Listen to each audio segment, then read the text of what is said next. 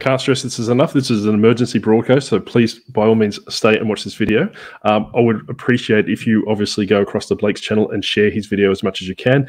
Share this video as much as you can. We're going to try and get it viral for in the reselling space at least. So long story short, Depop has banned Blake's account. For very unwarranted reasons. I know Blake personally. He was a very good friend, and he's also been on the podcast for a very long time with Grumpy Granny and I. So by all means, can you please, if you only do one thing today, and by all means, I don't care about what you think about me or otherwise, just put that aside for the time being, please email Depop at support@depop.com and basically ask a human to, basically have a look at Blake's account, which is at Aussie Quality Goods. So if you could do that for me, that'd be perfect. And what we'll do now is we'll actually go in and react to his video that he's just punched out 10 minutes ago. Oop, where's the camera? There we go, there we go. I got banned on Depop, and there is no hope of getting my account back. I call that bullshit. So basically, let's do what we can to get it out there. Because realistically, I'm pretty sure that you've been following Blake on the socials. He's a lot more amicable, more lovable than the octopus. So basically, Blake is just recently bought a house. He's working full-time reseller. So realistically, in Australia, that was eBay and Depop. From previous conversations with Blake, and I do apologize in advance, Blake, if I'm overstepping, Depop has been providing a majority of his sales. So having potentially 60-70% of his sales cut off from a platform because of no fault of his own. And what I've said before is Blake is the most pathetic human alive when it comes to following rules. So realistically, what they're accusing him of, I can wholeheartedly say that I do not believe it in the slightest. So by all means, take my word for it. By all means, you won't be doing yourself a disservice by reaching out to Depop. So please, please, please, let's try and get Blake's channel, his selling platform back. This video might be a little bit rambly. It's not going to be very polished and all that kind of thing, but I just needed to talk to you guys and tell you exactly what happened to me so it hopefully doesn't happen to you. Over the last sort of 2 or 3 months, Depop was quickly becoming my main platform. I was still selling on eBay, but I was actually making more on Depop due to the kind of things that I was selling. Now, I've been a massive advocate for Depop. I literally... So that's the complete opposite to me. I'm lucky to sell 1 or 2 things a fortnight on Depop. But I suppose from what my stance is, and the purpose of this video is Blake's been quite vocal about Depop. He does how-to videos, he does cross-listing videos, and all these different things. And all he's receiving from that is ad revenue. So he's not sponsored at any capacity. He's not sponsored by Depop. He's not sponsored by Crosslist Magic. However, he's been putting himself out there, showing the general community and the wider reselling community how to list on Depop Australia. So it'd be quite appreciative. Like I said, I'm going to be sound like a broken record, no different to normal, is to basically please reach out to them and ask a human to reassess his account and hopefully reinstatement. I'm going to do that on my account. And like I said, that I'm pretty sure that I'm going to push it out to Blake as well. But by all means, please, please, please do that for us. I made a video just last week teaching you how to cross list from eBay to Depop, but I can't even do that myself now. And I kind of just wanted to make this video just to at least give a little bit of awareness that these platforms, they can literally just rip your whole account from you with no warning whatsoever. And that's what we've been saying for a very long time. Obviously the last reaction video I did with below standard. This is what happens with below standard people, right? This is the exact, I suppose, case study, for a lack of a better term. Like if you do fall below standard for eBay, you won't have a Depop account, you won't have an eBay account. So realistically, any grand designs of going full-time reselling is shot. And like I'm saying, is that Blake, hopefully he's well in where he is at the moment. I'm more worried about his headspace. But by all means, please, please, please be very mindful of your accounts. Even like I said, that you'll probably come evident in Blake's video. I haven't watched this video. I normally watch the reaction videos beforehand just to get a bit of an idea of what's going on and just a sense of things that shouldn't necessarily be there. So I'm actually watching it as we go through today. You're done. I actually thought that Depop was better than eBay in terms of seller protection, in terms of just being a seller in general, but I completely go back on everything that I said. Now, I don't want to make the video too long, but basically what did happen is my account got flagged by their little robot for apparently selling a fake counterfeit item. Now, I can promise you I would not sell a fake item, and this definitely wasn't fake. It was a $10 Adidas jumper. Yeah, and like I was saying, is that Blake's by the rule book, yeah, and you have to be when you're a full-time reseller, right? Like, I'm not perfect in reselling, and nor do I make out that I am. However, like I said, that Blake is probably the straightest person when it comes to reselling from that perspective. Numbers all matched up directly back to the Adidas website, had the little QR code, had all the authentic tags, stitching, everything was completely authentic, but their robot said that it was counterfeit. Now, I have had items flagged for this before, but I've had them overturned before just because, their robot was new or whatever the hell was going on. But this one, I couldn't get overturned, and therefore they suspended my account. Now, I thought it was just going to be a run-of-the-mill thing. I put in my appeal, all sorts of things, and they requested that I show them the original purchase receipt. I straight up said to them, I said, look, I bought it secondhand from someone else. I do not have the original purchase receipt. I got it through my wholesaler, which does do different checks, authenticity checks, quality checks, all that kinds of things. I'm relatively good at being able to tell when things are fake or not fake, but that didn't matter to Depop. They completely banned me and took down the listing, took down my entire account. I got orders that are waiting to get sent out that I cannot send out because I don't have access to my account. And they completely banned me for listing an authentic item. It has been... Yeah, so basically Blake refers to a wholesaler. And I know a lot of people that use wholesaler lots, and I'm not going to name them, but obviously if you watch their YouTube channel, you can do all these different things. Realistically, like I was saying, the three people that I know that deal heavily in wholesale, they know their stuff back to front when it comes to authenticity and all these different things. Blake has reached out to me previously, months ago, for a second opinion. I wasn't too sure, and he just binned the item because he wasn't 100% sure on the authenticity of this item. So like I'm saying is that for Depop to ban people willy-nilly, it's quite a sad state of affairs for all those different things. And I suppose from a selfish reason, from a perspective as well, is that if they're doing this to Blake, that's obviously following the rules, doing all these different things, doing these internal checks, what's stopping from happening to you? What we can do is basically try and make a movement of sorts. Like I said, I'm not expecting thousands and thousands of people to watch this video. However, as we can get as many people we can to obviously email and request reinstatement of Blake's account, that sets precedence for future events that happen along the lines of this. Been on Depop for about 2 or 3 months, hence why it's down to that $10 mark there. But there was nothing that they could do. I went through about 3 different people, and then in the end, they reviewed my appeal, and as I couldn't provide the original purchase receipt for that individual item, a pre-owned item, that they have to permanently ban my account, and all... I just want to press pause there for a second, and I apologize. If you want to watch the full video uninterrupted, like I said, slide over to Blake's channel. But Depop is, from my perspective, and I suppose 99% of the perspective, is actually a secondhand reselling website. So, a lot of their fashion is recycled, from the 70s and obviously vintage and all these different things. So theoretically, if you're selling a Levi's pair of jeans from the 70s, are you expected to have the original receipt for that in that circumstance? I call bullshit. Like, I don't swear a lot on this channel, and I apologize to those that are easily offended and turned off by that. But nothing infuriates me more when these kind of companies just take it into their own stride and basically, won't overturn a robot and all these different things. And to request an original purchase receipt, it's just ludicrous. I can understand if they're a website that just delves in high level Louis Vuitton stuff along the lines of that, but when a majority of their stuff is thrifted, and people are actually modeling this stuff, wearing it, which I don't know how that goes from a hygiene or a cleanliness thing. I don't care. Like, that's not the stance when I'm standing, but like I said, there are some people that slip through the cracks in that respect. So by all means, let's not accept this from Depop. I expected better from Depop, and like I said, Blake before is he's kind of an unofficial champion for Depop in the reselling space. So I know a lot of people in Grumpy Granny's Discord, and even when he's been on the podcast before, as we had a lot of Depop questions that people would ask in the questions and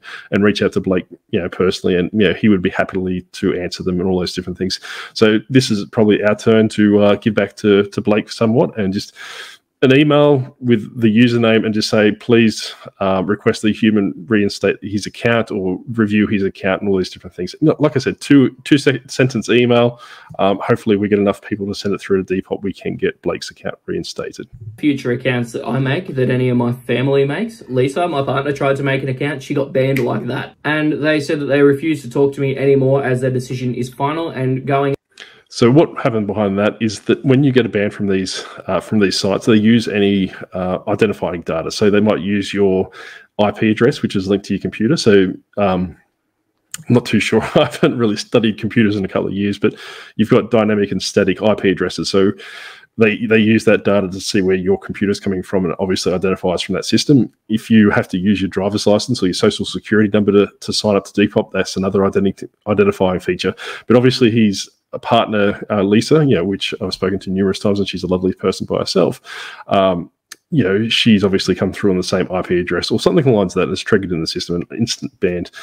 So like I said, that it's just ludicrous, the lack of customer service. And, and if it's happened to Blake, it could literally happen to any other reseller out there. Back and forward would be completely unnecessary. Now, honestly, I find it absolutely deplorable, their customer service, in the way that they handled this situation. I showed them absolutely everything that I possibly could. They requested photos of stitching, logos, tags, everything, all of which were authentic, and I completely sent them over, showed them, and I was confident that things would get done. But because I didn't have that original purchase receipt for that one cheap little jumper that I bought secondhand, they shut down my entire account. All the money in fees that I was paying to them is gone, so they don't get that either. But that's also on average about 2,000, maybe 2,500 lately a week that I don't get anymore. Now I'll be okay, I've got eBay, but I've also got about 200 items of stock which I bought specifically for Depop, which won't sell as well on eBay, that I now have to try and offload. No, we're not going to do that. We're basically going to get your account back, mate. So please, please, please, please help. I'm going to have to change up my sourcing strategy. I'm going to have to change up the stuff that I buy through wholesale. I usually try and buy things that'll sell well on both platforms, but most of the time the things that I buy actually sell better over on Depop. And now that's not going to be a thing because they just kicked me off for no reason at all. Now, I don't want to have a whinge. I am having a whinge. I'm sorry for that. But I just wanted to give you guys a little bit of a rundown of what happened to me so it doesn't happen to you. Yesterday was the day I crossed just over 1,000 orders over on Depop, moving close to over 1,500 items in the last 6 months or so. I was getting emails saying I'm basically about to become one of their top sellers. There was chats about being one of their Depop ambassadors, all that kind of thing like that. And just like that, because their robot flagged it, I get completely kicked off. And I've tried to communicate with them. So I don't mean to draw any unnecessary attention, but when you actually engage with these customer service representatives, they're normally from countries that I suppose English isn't necessarily their first language. So by all means, take it read between the lines as much as you can with that. And they're following a script. So by all means, please be pleasant with these people if you are emailing them. Just politely ask to, for even, in my email, it will be basically asked to be escalated to a manager or to a supervisor for a second opinion, because realistically, the people we're dealing with, or Blake's been dealing with, are, very low-level support staff and probably don't get paid a lot, which is, a crime and injustice by itself. However, that's the nature of the beast, right? So I'm going to be asking to be escalated to a supervisor. I'll be asking to get a phone call and obviously a follow-up from that perspective. So like I said, as much pressure we can put on this company to reinstate Blake's account. I wouldn't be doing this if I had an inkling or anything, if Blake was, untowards or otherwise. But like I'm saying is that this not only affects Blake and his bottom line for his business, it also affects his partner, also affects his finances, also affects his house, and all these different things he's recently purchased, but it also affects the wider reselling community. If we don't make a stand now, this basically could happen more and more occasions. Again, I've tried all sorts of stuff, but I don't know if they've blacklisted my emails, anything. I've tried from different email accounts. They will not reply to a single thing that I say to them, which is just absolutely ridiculous. I asked for an explanation on exactly what it was that was fake about it, but they told me it was unnecessary and they are unable to provide that information for me, and they will not be talking to me again. And what I don't understand about the whole thing with the receipt is that they allow sellers to sell rework items, and rework items are quite literally just bits and pieces of clothing from all different brands, all different styles and stuff stitched together, and they put a tag in. That's basically it. And that's not an original item. That could be classed as a bootleg or a fake, but that's fine in the eyes of Depop. Yeah, and I've sold numerous things like that before myself. It was actually R.M. Williams where people have actually done art on the legs, which is obviously, I don't know where that fits in the scheme because, obviously being an octopus, I don't wear clothes. So, but yeah, like I said, that is no longer a legitimate RM Williams piece because it's not authorized by them. So realistically, there's so many pitfalls from here. I know the Commonwealth Picker had problems with eBay last year, and I would implore my American and UK friends and all those people over the world that do watch us, please just email support at Depop. Like I was saying before, I'm going to sound like a broken record, but I can't stress this enough. Like I said, I know Kevin had a lot of support behind him, so I would like to get as much support behind Blake as I can.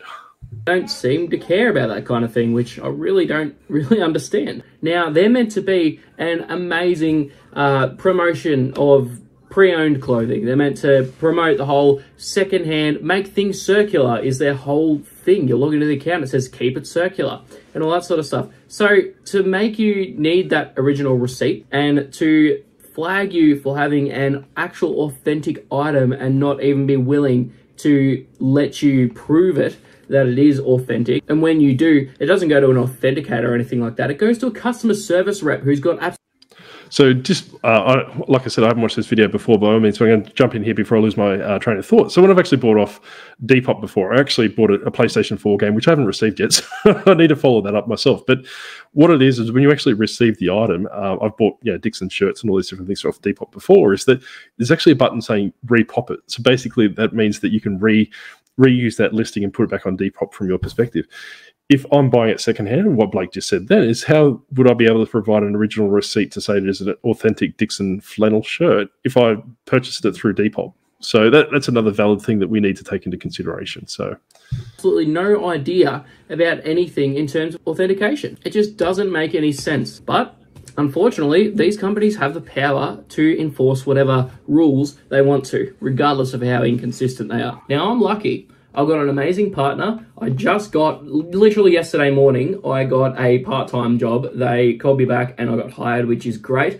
But less than 6 hours later, after getting hired for a new job, I got kicked off of Depop. And I was really going to be able to get ahead with that amount. But now that job is pretty much going to cover the loss that I had on Depop, which is really quite demoralizing. So a little bit of background story behind Grumpy Granny, Blake and I, when we were doing the podcast, is that Leon and I pushed a lot onto Blake in respect to probably looking for an alternative source of income or like an employment position. When I went back to work, probably at the start of the year, we kind of, I won't say pressured Blake, but we did put a lot of pressure on him to, I suppose, seek some sort of employment. I know he was looking at that stage, and I wasn't sure that he got a part-time job. This is news to me as well. But what it really comes down to is this is something that, like I was saying before, with the full-time, romanticizing it, but full-time, is that realistically you could be doing, $5,000, $10,000 on a week on a platform. All of a sudden you get banned, you get suspended, all these different things. There goes your income.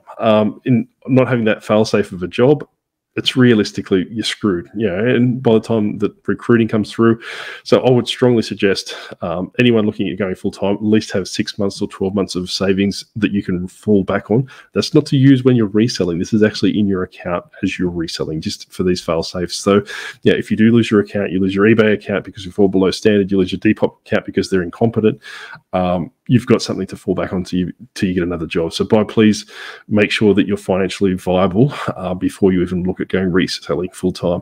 I know a lot of people romanticize about it. I know a lot of YouTube channels, and they send me batshit crazy. I can't stress enough. Like, there's these people that have got tens of thousands of followers on YouTube that are basically telling you how much roses and sunshine full-time reselling is. It's not. I can tell you right now, it's a lot more complicated. I live in Canberra, which is one of the capital cities in Australia.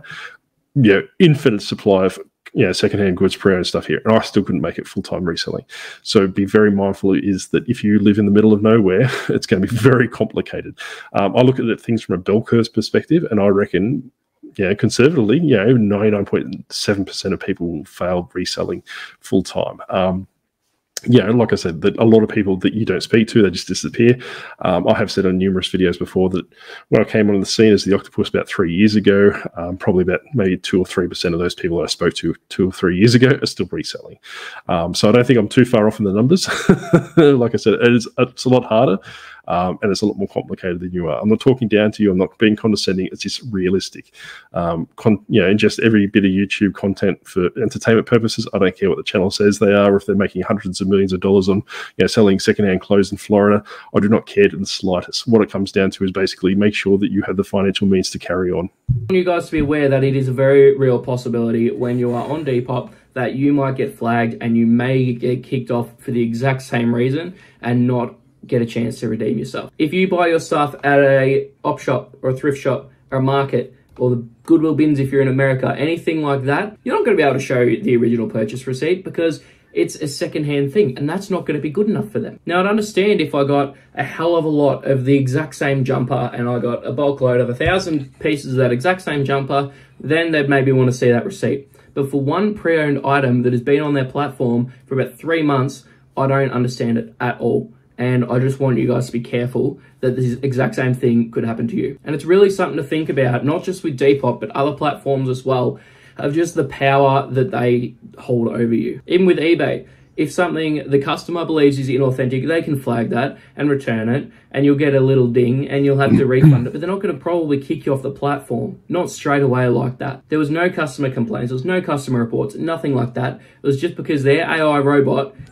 The only complaint there should be is about his haircut, but probably his facial hair, but that's not the purpose of the video. Keep occupied. Decided that that item was inauthentic for God knows what reason. I just really want you guys to be careful and just assess your options and know that, not to scare you, I don't want to scare you off of doing this stuff, but it's a very real possibility. And I just wanted to show you that it doesn't matter how good of an effort you put in or how stellar of a seller or whatever you are on any given platform, they don't care. They do not care. I sold all those items, never had a single bad review, never had a customer complaint. I've only had one return, and everyone's been really happy overall in terms of their items. So I just really... I'm completely baffled as to why it happened, and I just wanted to get down here, I guess, one, to have a little bit of a vent, but also just to warn you guys that it's a possibility that that thing could happen as well. So don't put all your eggs in one basket. I'm lucky that I've still got eBay, which can keep things going, keep things trucking along, which is fantastic. But, that second platform was a big thing, and especially here in Australia, I've got no other option now. Unless I want to start selling clothing on Facebook Marketplace, which just isn't going to happen, eBay is my only option. So that's about it. Yeah, a bit of a bland video. Sorry about that. If you've got any questions or anything like that, feel free to reach out to me on Instagram. The link is down in the description, or you can comment down below, all things like that. All right, we'll leave him there. So basically what I'll do is I'll put Blake's details in the in the description field below on this video as well, and also in the comment field section below as well. So by all means, please reach out. I do speak a few times to a lot of the sellers in the UK, which also sell on Depop. So by all means, please share as much as you can over in the UK community. By all means, in the US community as well, please. Like I said, I'm going to sound like a broken record, but Blake is probably the top-notch, one of the top-notch resellers in the YouTube space over here. Really genuinely nice guy, wouldn't hurt a fly. So by all means, please, let's throw our support behind him. Like I said before, realistically, I don't care what you think about me or Grumpy Granny. Blake is completely different. He is a phenomenal human, and he basically would be better off with our support. So by all means, please send an email to support. Even, do whatever you need to do. Put his user ID in there and request that they basically reassess it from a supervised position and get his account back. But anyway, thank you very much, and I'm going to upload this video right now, and we'll see you next time. Bye.